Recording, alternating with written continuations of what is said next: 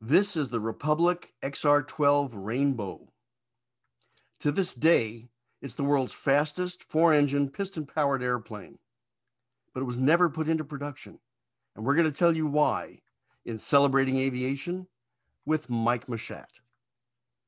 This is all about photo reconnaissance, the need for information for battlefield commanders, the imagery produced from airplanes at high altitude. This photo taken in World War II from 20,000 feet, showing potential targets. And then after attacks, it was used for battle damage assessment, and it provided vital information. And the need for photo reconnaissance became very, very important. Early photographers literally were hanging out the rear cockpits of existing airplanes, hanging on to their cameras.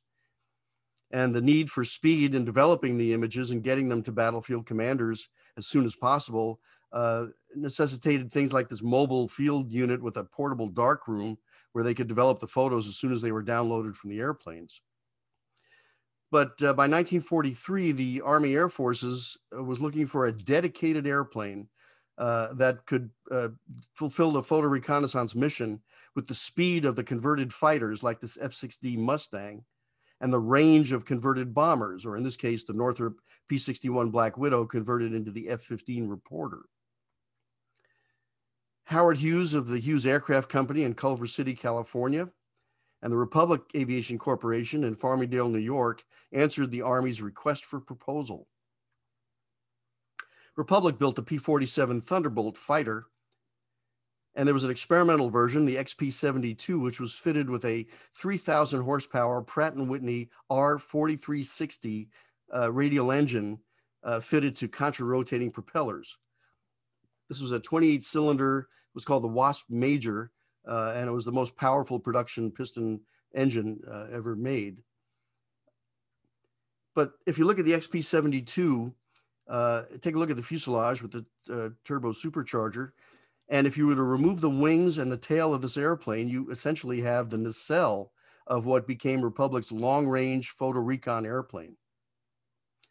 The mock-up took shape in 1944, and you notice the unique clear nose section, which was actually an Army contract requirement.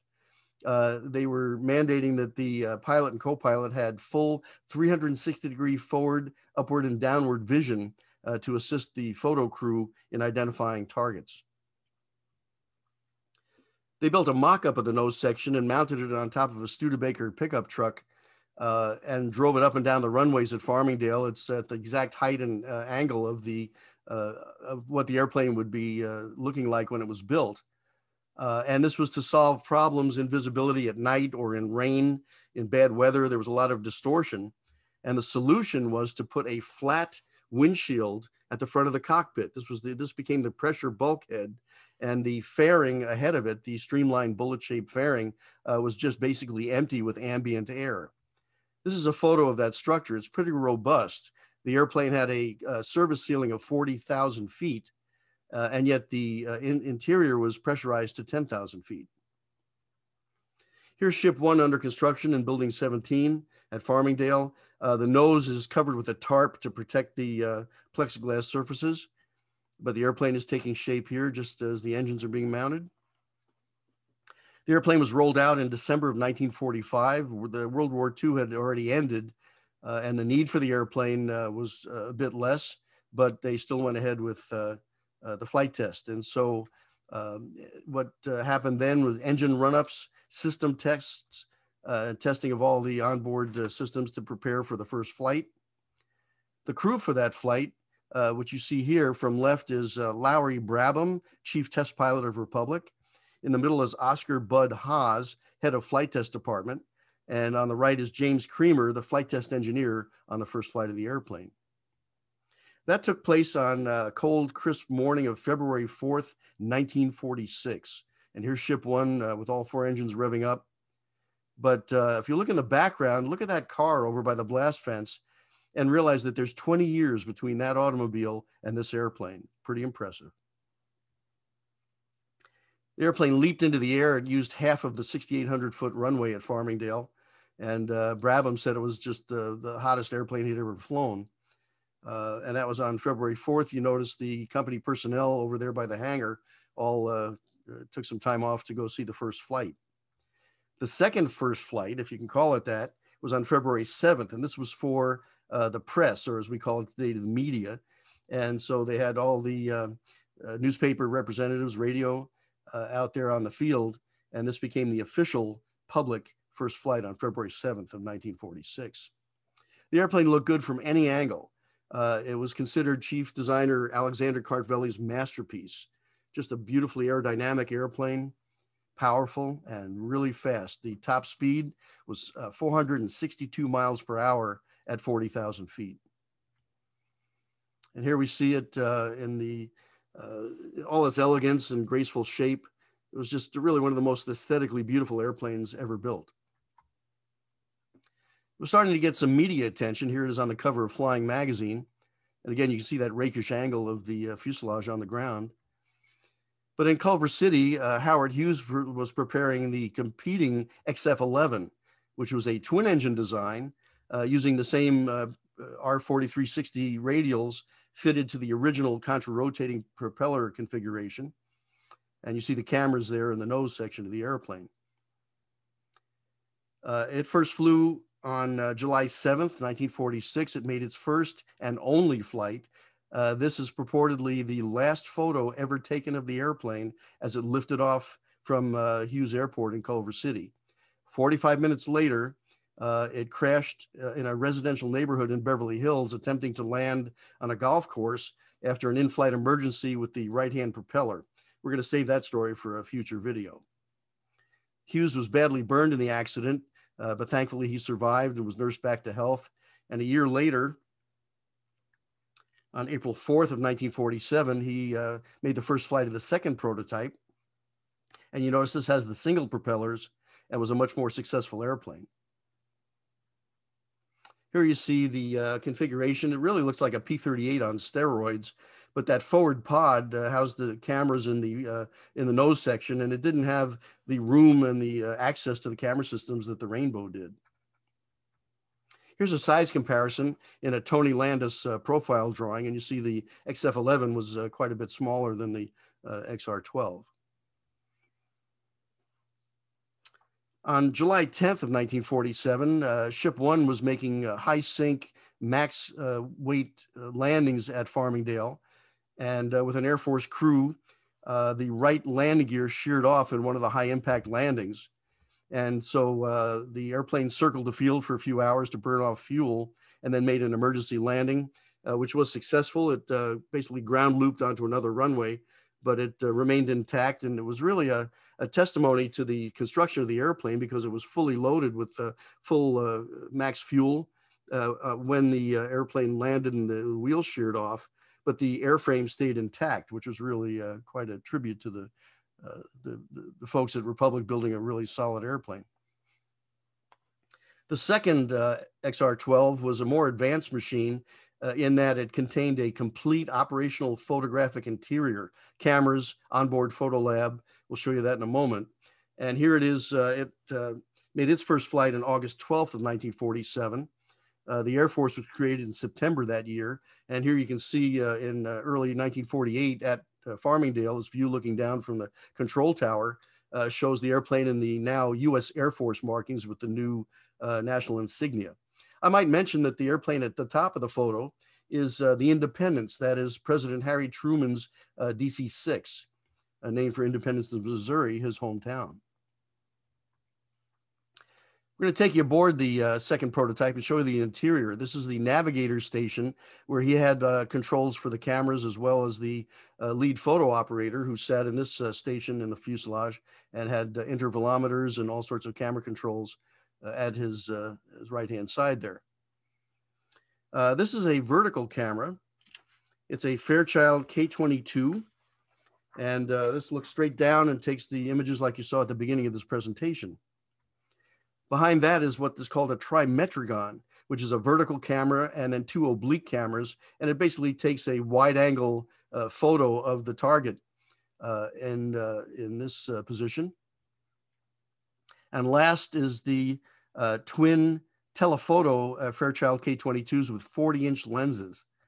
I might mention that the shutter speeds on these cameras are about 1/300th of a second.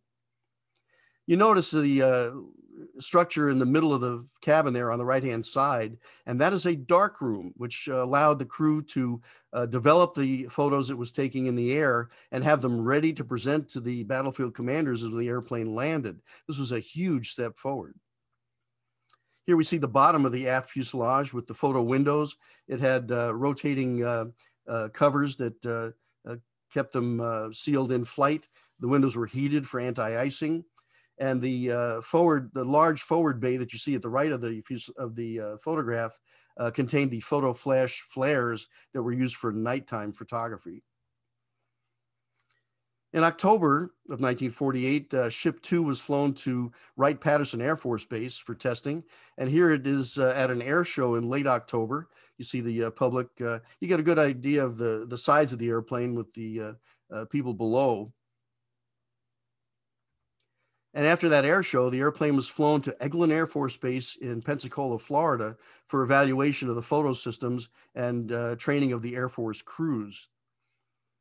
On Sunday, November 7th of 1948, on the second flight at Eglin, as the airplane was preparing to return to land over the Gulf of Mexico, there was a fuel leak in the number 2 engine, and that developed into a fire, and the airplane became uncontrollable. The 7-man crew was able to bail out, although I should say one person was trapped in the airplane, and sadly another was lost in the ocean, unable to jettison his parachute in the high winds, and he perished as well. It was an unfortunate day, sad day for Republic, sad day for the Air Force, but the more advanced of the 2 airplanes was lost in that accident on November 7th.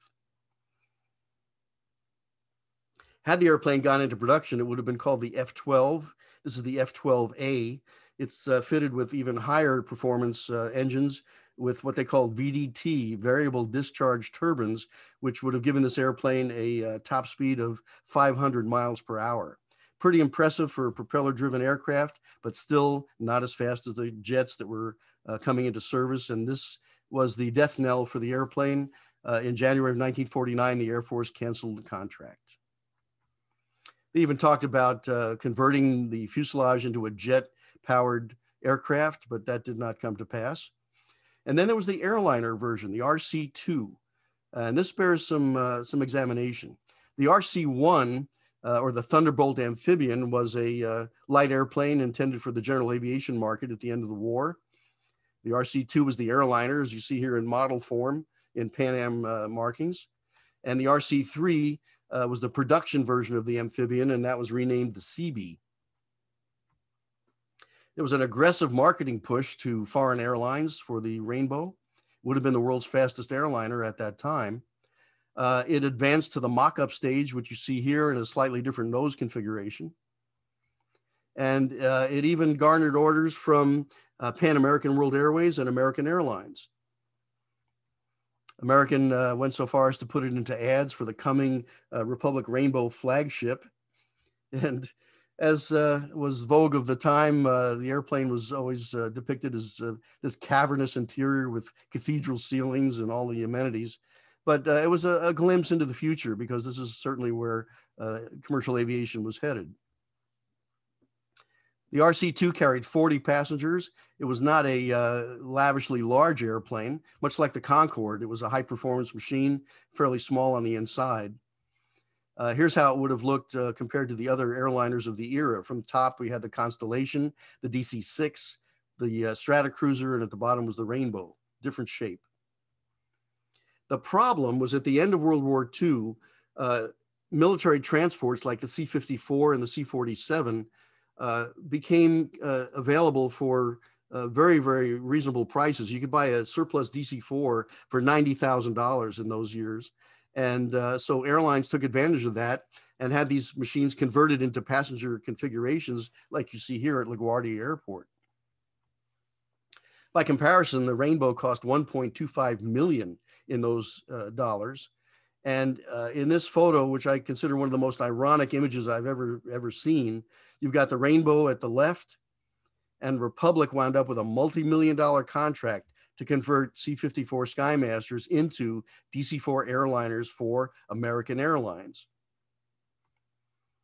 Had the airplane gone into service with Pan Am, you see here it is the Clipper Rainbow, its chief competition really would have been the Boeing Stratocruiser. And let's take a moment and compare the two airplanes. The Stratocruiser was powered by the 4360s, held 86 passengers, weighed 145,000 pounds at takeoff, had a range of 3,000 miles, and a cruise speed of 340 miles per hour. By comparison, the Rainbow, same engines, but carried less than half the payload. It was a smaller and lighter airplane at 115,000 pound max gross takeoff weight, but the range was 4,000 miles, 1,000 miles longer than the Stratocruiser, and the speed was nearly 100 miles an hour greater than the Stratocruiser. Bottom line, operating costs trumped the speed of the airplane, and the costs won out. Just like the four machines you see here, from upper left, the Convair 990, the French Super Caravelle, which was merged into the British Concorde, or the British-French Concorde, I should say, and the Boeing Sonic Cruiser, which all promised great speed. The 990, of course, was built. There were only 37 of them built, burned a lot of gas, carried 120 passengers, was not an economical airplane, although one of the most beautiful airliners ever created. The Concorde served from 1976 to 2003. And at the end of its run, a one-way ticket across the Atlantic was approaching $10,000. So you can see that speed was expensive. And in the end, all these airplanes gave way to slower airplanes that were just more economical to operate. So what would have happened if the Rainbow had gone into service? Well, here's some examples from Tony Landis. You have the tanker version. I guess they would have called it the KC-12. Here's an early warning radar Connie type configuration. And an ELINT photo recon version, as it would have looked had it flown during the Vietnam War.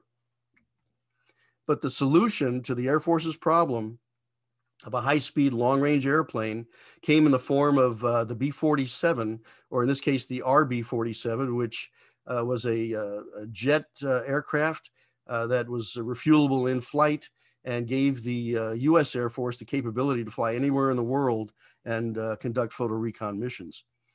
By the mid-1950s, you had the Lockheed U-2. The 60s produced the SR-71, a Mach 3.2 aircraft. And today we have unmanned machines like the Global Hawk and, of course, satellites that provide amazing capability that would be considered science fiction in the days of the XR-12. Ship 1 was flown by the Air Force in various missions after it was repaired from the landing gear accident, and it actually flew until 1951. At the end of its career, it was flown to the Aberdeen Proving Grounds in Maryland, and sadly, it was blown up as a ground target for artillery practice. So neither of the two airplanes ever survived. But the Rainbow was the world's fastest four-engine piston-powered airplane. Unfortunately, it was the right airplane at the wrong time. And there you have the story of Republic's XR-12. Thank you for celebrating aviation with Mike Machat. As always, special thanks to the wonderful folks who made this presentation possible. My friends Tony Landis, Dennis Jenkins, and Joshua Stoff, the curator of the Cradle of Aviation Museum at Mitchell Field on Long Island. I hope you enjoyed this presentation, and until next time, take care.